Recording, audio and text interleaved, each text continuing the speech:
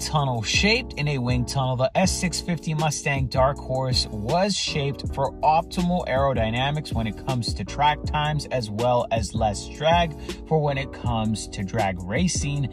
It does have 500 horsepower, 418 pound-feet of torque, and we see a video uploaded from Ford of how the S650 Mustang Dark Horse was shaped to cut the drag, to get better aerodynamics around the track. It's absolutely crazy what goes into the detail of shaping the S650 Dark Horse, the time, the detail, everything is absolutely insane when it comes to how this car was shaped to cut through the air for better aerodynamics and for better track times. I highly recommend you all check out the video. It will be the first and only link in the description down below for the full and uncut video of how the S650 Mustang Dark Horse was shaped in the wind tunnel for optimal aerodynamics and for less drag when going around a track.